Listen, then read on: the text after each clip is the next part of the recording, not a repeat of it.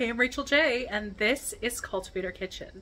Today I'm going to teach you a quick and easy way to preserve your hot peppers for winter using the freezer. All right, let's go.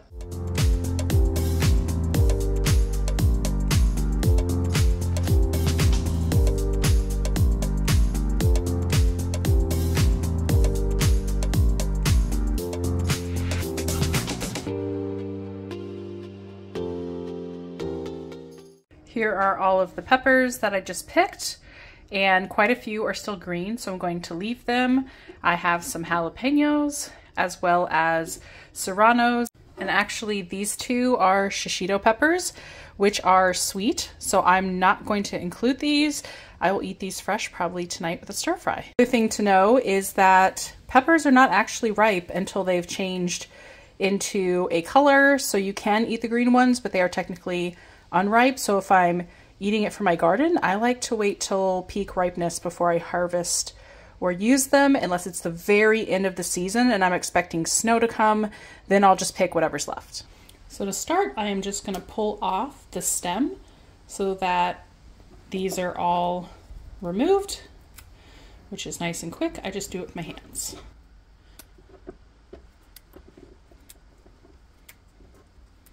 And then I'll compost all of these and chop these up. If your skin is very sensitive, you may want to wear gloves while you're handling these, and make sure that you're cleaning your cutting board afterwards, because your cutting board is going to be a little spicy.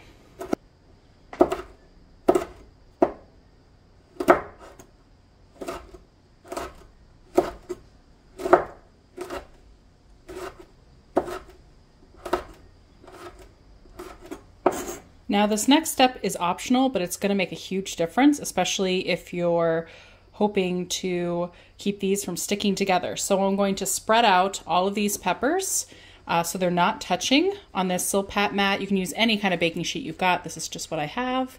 It's a really old one, as you can tell. And I'm just going to spread these out and then put them in the freezer to freeze without touching, so that when I put them in a jar, they're not going to stick and clump together. So this will be really easy to keep their shape and use them for cooking all throughout the winter. And there we go. These are all laid out.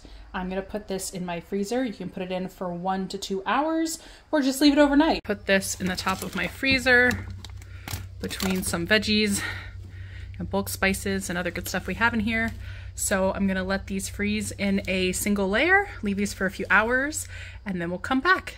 Another great thing you can do with hot peppers to preserve them is make my fermented salsa. It's super, super hot. It lasts in the fridge for months. So I'll link to that recipe up above and in the description below.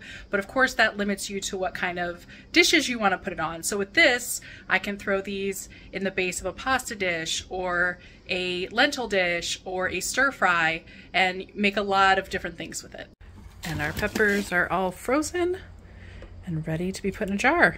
So we're going to put these in a mason jar. I'm using just a reusable funnel, which makes this process a lot easier.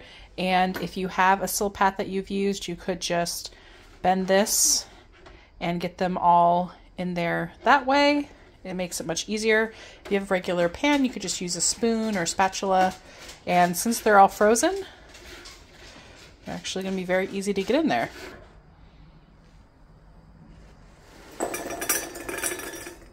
Just like that, we have frozen peppers. I'm just going to put a lid on and put these right back in the freezer. And when it's all full, then I'll start a new jar.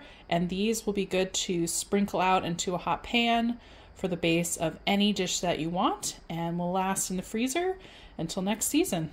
I hope you found this helpful and that you get to preserve more of the foods that you grow and enjoy them during the winter. If there's any other types of veggies or fruits that you'd like tips on, leave a comment below. See you next time.